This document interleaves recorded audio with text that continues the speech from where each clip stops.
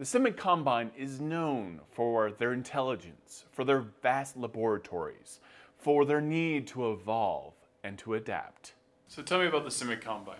The Simic Combine is another one of our kind of science-oriented guilds, kind of like the Izzet. But where the Izzet are very much kind of these over-the-top scientists, the Simic are much more about working toward an idealized utopian future.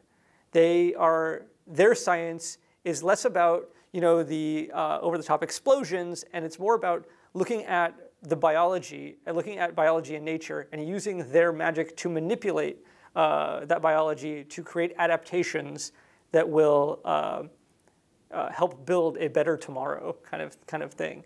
Their scientists are called biomancers and terraformers. So terraformers will use that kind of biological magic to literally reshape the city. So when you look at a lot of Simic art, it shows a lot of whether it's armor or clothing they're wearing or items that they're holding.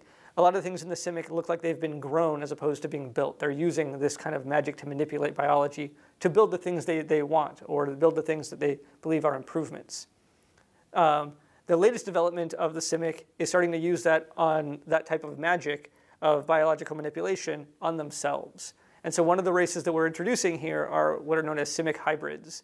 They might start as a human or an elf or a Vidalcan, and they will use their magic to graft on traits of other animals. And they typically gravitate toward aquatic or reptilian animals.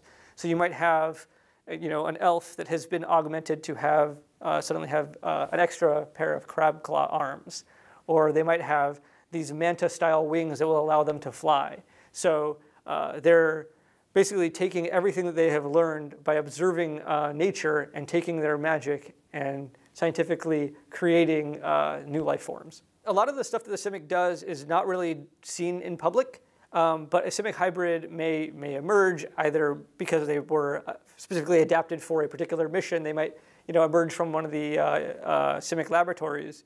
But a lot of what they do isn't really seen by many of the other guilds. But the other guilds kind of see them. Some might see them as manipulating nature and creating these kind of aberrations, and whereas others might appreciate their scientific approach to things, but not necessarily like the outcomes of what they're doing.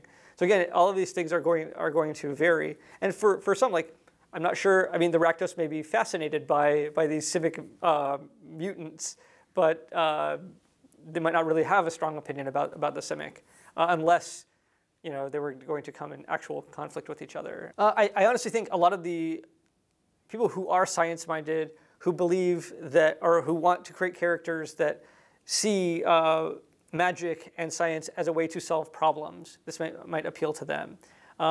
It also might appeal to people who want to, I just want to create a biological super soldier. There's a certain sense of fun and kind of pulpiness that can come with a lot of the Simic characters. Thank you, Ari Levitch, for talking more about Guildmaster's Guide to Ravnica. That book is available right now on dndbeyond.com. I am Todd Kenrick, your host. Thank you so much for watching.